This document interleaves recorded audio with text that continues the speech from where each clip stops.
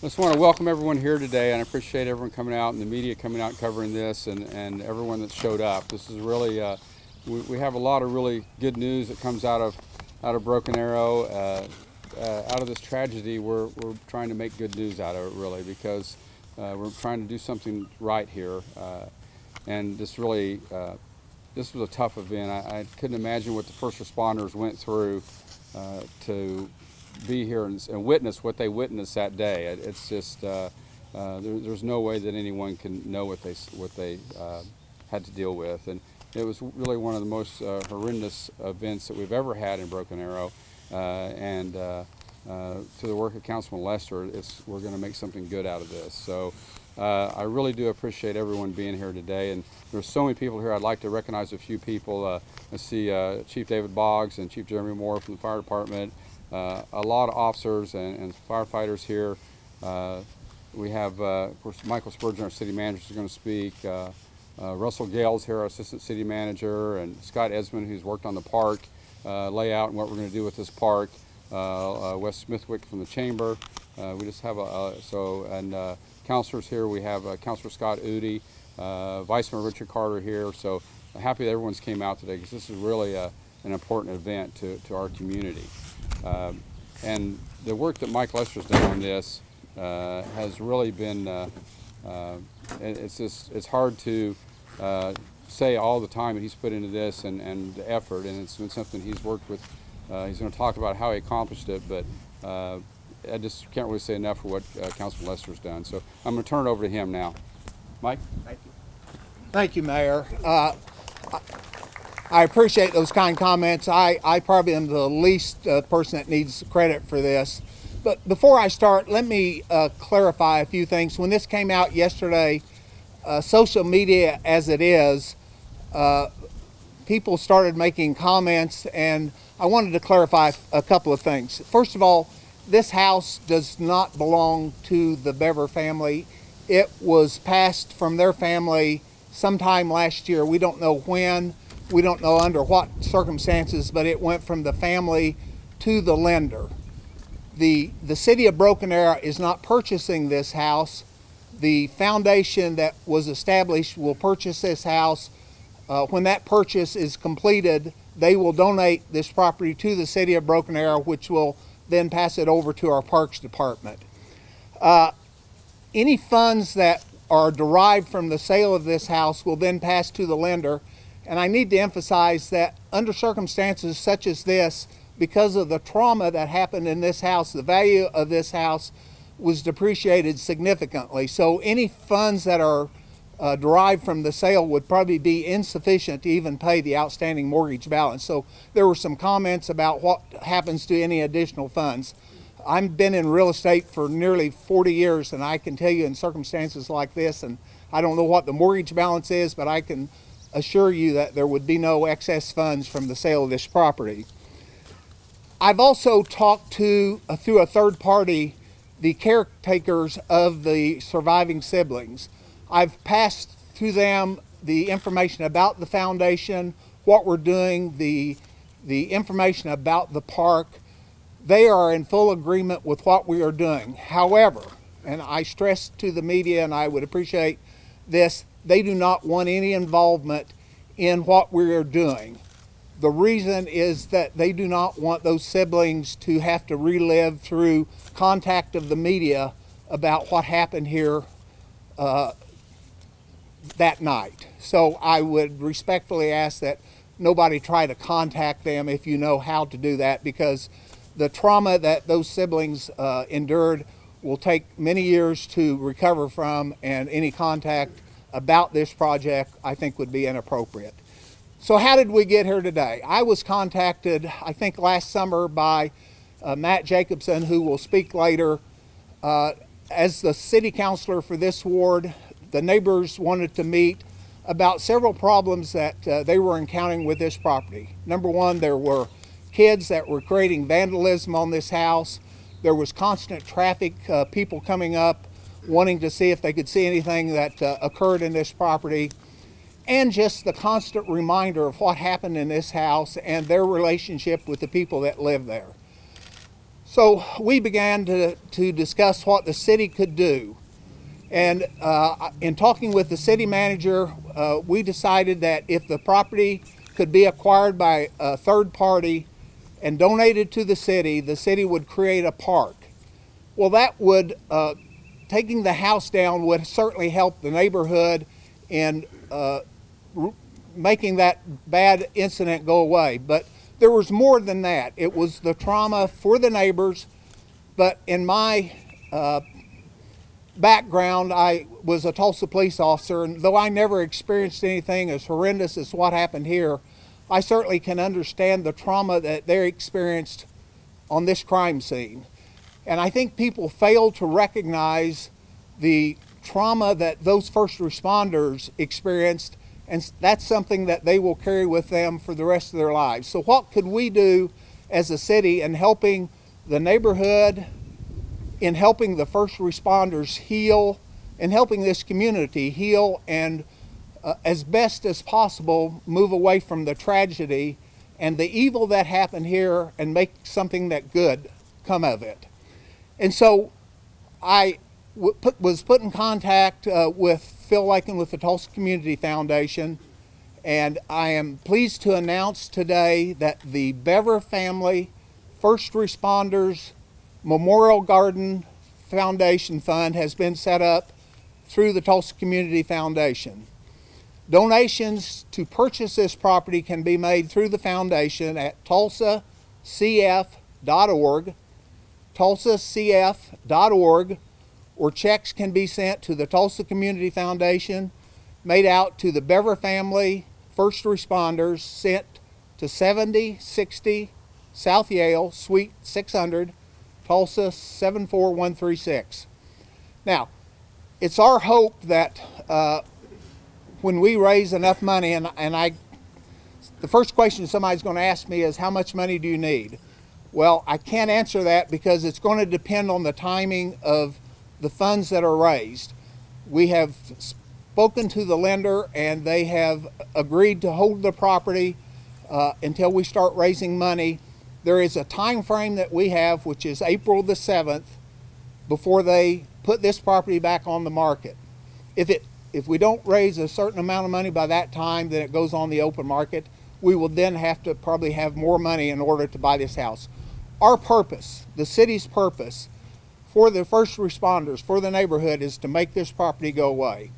It's doubtful that anybody would buy it, but we want to make sure that nobody does. The park that we have designed, the park department has designed, is a place that brings healing and tranquility. So we hope that eventually the first responders that came to this property, and even maybe years from now, the siblings that survived, could come by here in remembrance of the family members lost and provide some healing for them. I just want you to know that in Broken Arrow, Oklahoma, we will not let evil overcome good. And I just wanted to finish with a quote that I found that says, "Good will always prevail over evil, no matter how much evil attempts to break you. More than that, you are never truly in darkness. Sometimes all you need to do is turn on the light." Today in Broken Arrow, we're turning on the light. I want to introduce now Steve Garrett, Sergeant Steve Garrett with the Fraternal Order of Police, who will speak in reference to the first responders in the police department. Sergeant. Thank you guys for coming. My name's Sergeant Stephen Garrett. I'm the Midnight Shift Patrol Supervisor, one of them, and I'm also the President of the Broken Arrow Fraternal Order of Police, Lodge Number 170. I'd like to thank Mayor Thurman and Councilman Lester for taking the steps to remember the victims of this terrible tragedy. I also like to thank City Manager Michael Spurgeon and the City Administrators for acknowledging the first responders that had the unfortunate task of responding to the call that night, processing the crime scene, and investigating the aftermath of such a terrible incident. As one of the officers that was there that night, I can personally attest that the images in the minds of those first responders that came here that night never go away. The officers that responded that night worked diligently in the face of tragedy with bravery, courage, and professionalism. I'm extremely proud of every one of them, and they did a tremendous job. That includes the police officers and firefighters. We were able to save 2 lives that night, and we were also able to bring those responsible for the crimes to justice before the sunrise the following morning. The organization came together and we ensured that the victims received justice and that there was support for the officers and the other first responders that were involved. On behalf of the Broken Arrow Fraternal Order of Police, we would like to extend our support for the initiative to build the memorial park for the Bever family. We're very thankful for an opportunity to be an integral part of that process. And we believe this memorial park would be an appropriate step to continue the healing process for not only the victims, but also the community and the first responders, and that we ensure that we never forget the sacrifice and the tragedy that occurred here that night. So with those thoughts, I'll turn it over to, I believe it's Justin Sharp of the fire department.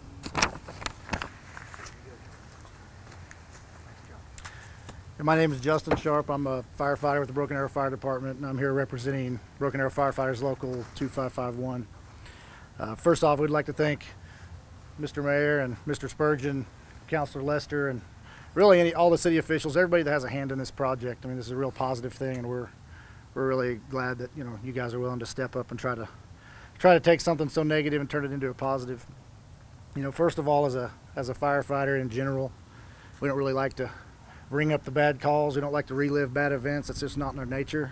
We kind of do what we have to do and move on. That's kind of what we do. But when you have a house like this standing here, it's a constant reminder of what happened that night, of what went on, both for the police officers and the firefighters. Personally, I've seen how it has affected a lot of the guys that were on scene here and what they had to deal with. Fortunately, I guess for me, my truck got stopped short and we got turned back. But 2 of the guys that were on my crew didn't, and they were here, and they were an integral part of this all night that night. And I've seen firsthand how it's affected them, how it still affects them today. Removal of this house will help tremendously in that. One thing that if there is a silver lining, as firefighters, our job is to save lives. That's our top priority. It's what we're here to do. And the guys that were on scene that night saved one. And that makes a difference. It matters for us. It helps the guys that were here deal with what they had to deal with, because there's one person alive today that might not have been without their efforts.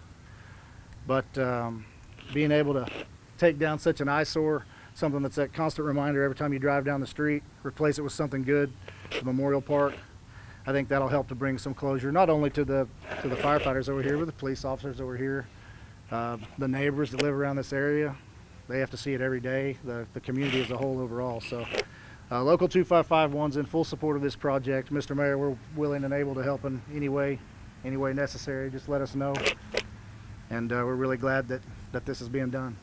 And with that, one of the neighbors around here would like to speak, Matt Jacobson. Thanks, Justin. No problem. Appreciate it. Mayor Thurman, Councilman Lester, City Manager Michael Spurgeon, thank you. All the city officials and the community partners that have assisted in this healing process, thank you so much. My name is Matt Jacobson, and Broken Arrow has been my hometown. And my line of work has taken me all across the United States, all across the world. And I knew this was the community, the city that I wanted to come back and raise my children in. When we were faced with that tragic night, it was amazing to see everybody who was involved come together and start taking action. In the wake of the tragedy, my wife and I were kind of left with, well, do we just let this process move on? Do we just sit stagnant and let the process roll? And in our hearts, we just didn't feel that.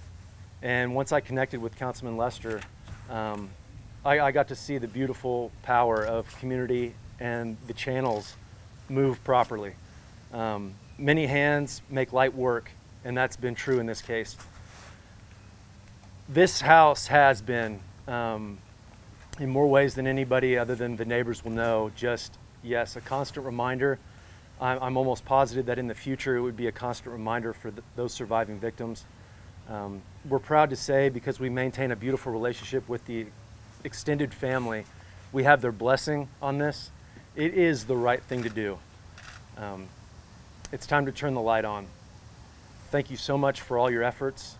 I'd like to call on the community to help us by going to tulsacf.org and donating to see this beautiful park come out of such horrific tragedy. I'd like to now turn it over to City Manager Michael Spurgeon for final thoughts. Thank you. Thank you, Matt.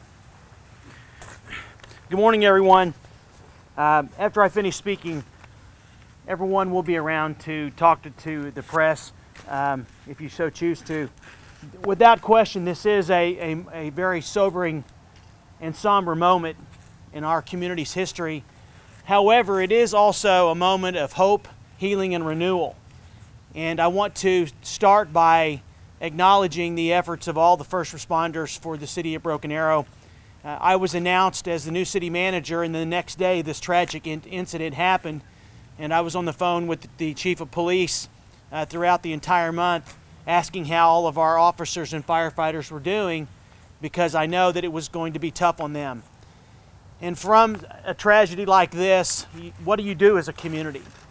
And for Councilman Lester to take the proverbial bull by the horns and trying to work with the city council members to remove this structure and to create such an awesome opportunity to extend our parks and to begin that healing or continue that healing, there's nothing better than your community can do. And so with that, I'd just like to thank Councilman Lester for his leadership, and also to all the council members who have backed him and to back the administration that says that we will appropriate the funds in our capital improvement program to make this happen once the property comes into the possession of the city. I'd also like to thank Scott Esmond, our Parks Director. Scott appropriated some funds to have an architect put this rendering together for us, and he has been a partner from the very beginning to say, we will make this happen, our parks will take care of it. So with that, I would like to thank everybody for coming out today, and thank you for the support that you give all of our first responders, not just today, but every day, for the great job that they do for the city. And with that, that'll conclude the press conference, and we'll be around to answer any questions.